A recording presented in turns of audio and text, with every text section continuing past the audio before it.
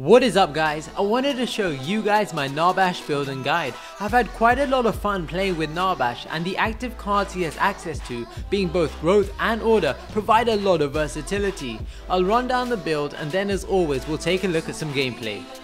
First off, throw in that Warlord as your prime card. Add a health potion, Shepards Phial and double strike token. If you don't have a Shepards Phial, a mana potion will do just fine. Add in a Brawler's key since you might need to help out with harvesters. Chuck in a Circlet of Health, Circlet of Mana and overflowing gifts. Circlet of Health's passive will give you plus 4.2 health regen to nearby allies and yourself, while overflowing gifts will give you and your allies plus 10 health regen, and Circlet of Mana will give your team 0.9 mana regen. You probably noticed that all this health regen will start to add up quite quickly. I think the most I got one of my allies up to was 50 health regen a second, and you can imagine in a team fight how insane that's going to be. Add your tempered plate and tuned barrier next. These are if you need extra protection. We then have a Lord's Ward with 2 advanced chronos and an advanced mana, a Pendulum of Lords with 2 advanced chronos and again an advanced mana. Getting that cooldown reduction allows your team to charge into battle and use his ult often for that huge knockup. His stun is also a great way to help out your allies. Add a Spiked Boneplate with 1 minus strike, a strike and a greater guard. Add another tempered plate, this time with a lesser health, guard and greater guard. We do the same for energy armor, so we get our Thorn Greenweave and add a minus strike, a strike and a greater barrier. Tuned barrier is our final armor card with a lesser health, barrier and greater barrier, so now you can see that we become quite tanky. Finally, add in Honor the Pure. On top of not only all your health regen, you're going to be able to give your allies shields. To end with, I included a lesser health, health and greater health. This will allow you to swap out one of your Thorn Greenweaves or Spiked Boneplate for a tempered or tuned to become more tanky. To start off, throw in your Shepards Phial and double strike token. Be sure to unlock your Thunk. I take Thunk first because it gives you the opportunity to pick up a couple early kills, and it's your only ability that does any damage. I'm laning with Sparrow and she tries to gank Grim, so I oblige. I land a stun but unfortunately he gets away. Now this is a bad spot for us. We've pushed the wave up and are quite susceptible to ganks, and especially Sparrow who's super fragile in the early stages. I decide to back up a bit because I see the enemy Chimera lurking, but my Chimera comes in and decides to fight him. I see Grim drop down to help his teammate and I follow him. Now this is something you should always do. You want to rotate behind the enemy if you can and sandwich them in the middle. I land a stun on Grim because his back is turned, and I then make room from Chimera and speed my allies to help secure the kill.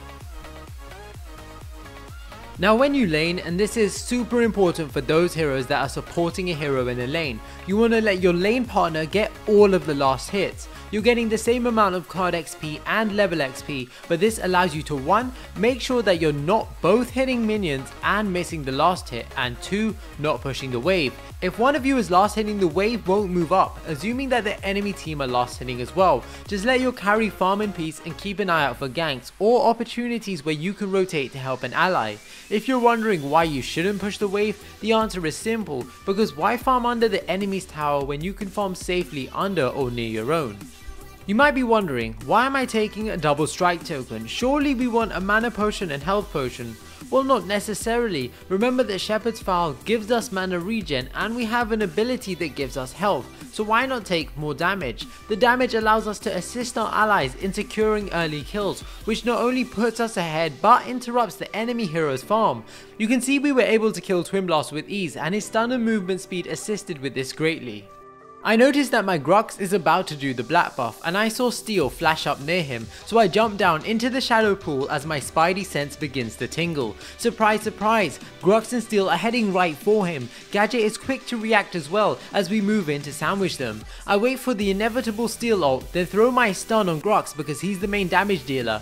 I pop my ultimate and let Gadget and Grux go to town. We take down Grux, but our own Grux is extremely low. I try to body block Steel as much as possible. A great ult from Murdoch drops Steel down even more. I give Grux a speed boost so he can escape, but Steel charges right into him. I throw my stun before he can kill Grux and Steel falls. We push the tower, Gadget secures a kill on Murdoch, and I back on 12 card points. I always throw in my Lord's Ward next, Circlet of Health and Mana. I could have gone for Honor the Pure, but we already have shields from Muriel, so I elect to go for my Spiked Boneplate. Remember to replace your strike token for your Circlet of Mana and your first armor item, because otherwise you won't have space to put in overflowing gifts or honor the pure if you decide you need them later.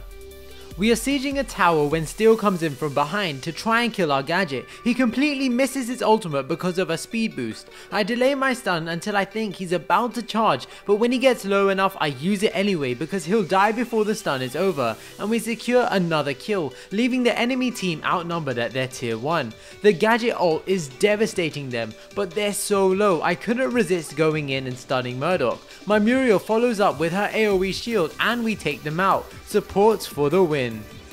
On my next back, I finish off my Spiked Boneplate and throw in a health into my Circlet of Mana. Now you shouldn't do this if you're going to swap out your Spiked Boneplate or Thorn Greenleaf, but because the enemy team had both physical and energy damage, I knew I wasn't going to swap them out, and so I could afford to use the health here.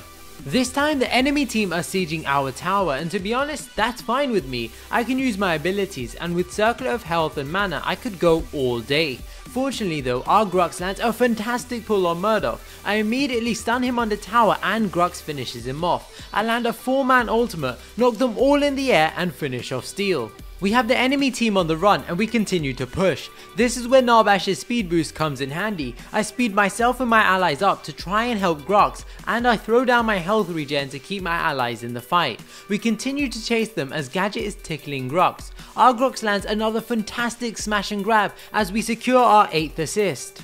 I try to go for assist 9 as I stun Twin Blast, but we're just short of one more basic attack as Twin Blast barely escapes with his life. I was forced to return to base as my game disconnected and I died, but anyways I decide that we're pretty far ahead, so I go for double chrono in my Lord's Ward. Don't worry about maxing out your Lord's Ward since it doesn't provide a maxed upgrade bonus. I'm collecting a harvester in peace when I spot my Murdoch getting ganked by pretty much everyone on the enemy team, so like a good support I head on over there with the rest of my team. Grux lands a great pull as I head to protect Murdoch since he does the most damage. I smash my drums for my ultimate as I catch their Murdoch and we take him out. I stun Grux before he can charge away, and that allows us to secure 3 kills, leaving their tier 1 tower vulnerable. We push the tower as Steel helplessly ults. I throw down a stun as my team rip him to shreds. Now I just want to point out where our health and mana are sitting. We just engaged in a huge team fight literally 10 to 20 seconds ago, and we're almost back at full health and have 3/4 of our mana left. This is because of Circlet of Health and Mana, and also down to the fact that we are a bit tanky, but we have some damage allowing us to help our team out. From this team fight we press our advantage even more and take a tier 2 tower. If you secure 2 or more kills, always try to take an objective. In fact, if you secure 1 kill, try to as well, although it might not be as easy. Now this was the final time I backed in this game because my team took prime and the enemy team surrendered, but the build is straightforward from this point. I took my Thorn Greenweave, maxed that out, sold my Shepards Phial for my Pendulam of Lords, maxing that out, got rid of my Circle of Health and Mana, and added in my Tempered and Tuned Barrier with their corresponding upgrades. Don't forget to, if you didn't already, to add that Advanced Mana into your Lord's Ward. That will get you comfortably at 60 card points and rocking those drums. It's the final play of the game as we attempt to hand in the All Prime. Steel ults our Murdoch in the hope that his team will follow up with some damage, but it's not enough to kill him. I give my allies a speed boost, pop my ultimate, but unfortunately get pulled by Grux. I'm insanely tanky at just 33 card points, and you can see that with 21.7 health regen for myself and my allies, we're able to stay in the fight that little bit longer. No one has fallen yet, but my team are pretty low. I stun Grux as Murdoch finishes Twin Blast, and Grux soon meets his doom. With Twin Blast and Grux both dead, and they're still returning to base because he was almost dead, we can hand in the All Prime anytime, but I stun Muriel because why not, and my allies with the All Prime delete her. From this point on, it was smooth sailing to our victory, but before I leave you to try this build out, I wanted to give you some Narbash tips. His Song of My People ability will heal minions as well as your allies, so you can use that however you see fit, maybe to help your minions push a wave or to build a huge wave of minions up. His March ability can also be used to speed up minions, exactly like Gadget's Speedgate. Remember that his ultimate is easily interrupted, so try to use it when the enemy have wasted their CC for maximum effect.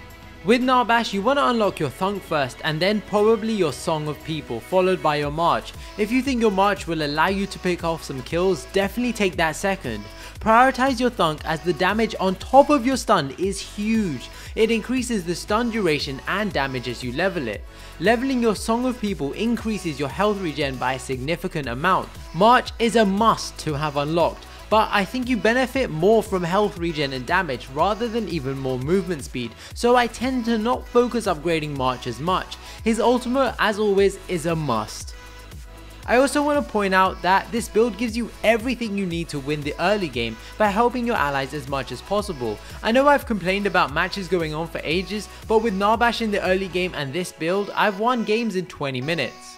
I hope you guys enjoyed this video. If you did, leave a like. Let me know if you have any questions in the comment section below. As always, a full build will be linked on agora.gg. Until next time guys, peace.